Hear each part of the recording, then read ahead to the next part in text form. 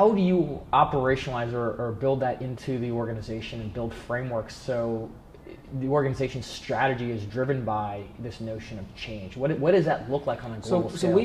So it's another really good one. So one of the decisions, right, we made, and this was the discussion last night, and then a very nice recognition here on marketing strategy, right, was if you're in the technology space, you have different choices as to how you want to differentiate yourself, right?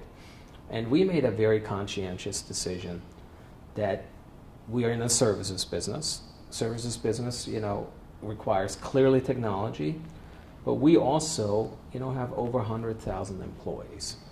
And we view our employees as a core, if not the key differentiator in how we work with our clients. We actually call our employees the ideapreneurs, and we have an entire team that works on what we call employee branding. And the way we think about this is, it started with employees first, customers second, which may seem a little counterintuitive, but the notion being is if you empower your employees and you put your frontline employees in a position where they can make decisions and work with their customers, ultimately your customers will benefit from Absolutely. that.